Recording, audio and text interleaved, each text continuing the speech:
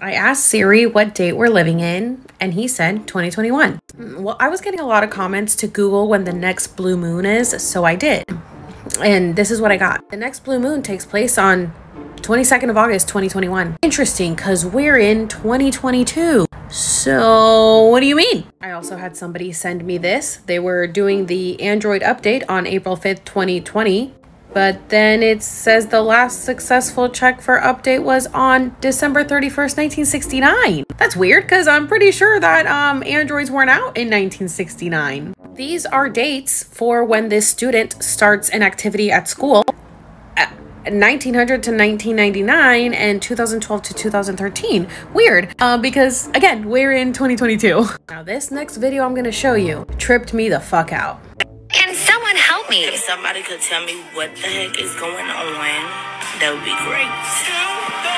So I've had this phone since 2016, and I find this picture in my gallery. Now, as you can see at the top, it says this is from June 2nd, 2011.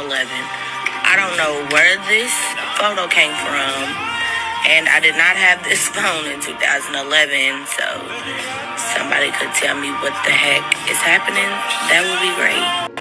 What? So I asked, well, was it a used phone? Nope, brand new, straight out of the box from 2016, brand new phone, 2016. Yet the photo shows up as June 2nd, 2011. And let's look at what the photo is. Tell me this is not exactly what we're going through right now. People that still have the blindfold on, people that are still blinded, and people opening up their third fucking eye. I have chills right now with this fucking photo. This is so, and it's 2011. And wasn't the world supposed to end in 2012? I mean, according to our calendar, right? But weird that it happened in 2020 because our Gregorian calendar got changed. This isn't a coincidence, guys. Half of us are waking up, half of us are still asleep, half of us have been awake, half of us will never wake up. You just have to figure out who you are or who you want to be. But I'm gonna go with this one because I like having my third eye open. I didn't like being asleep.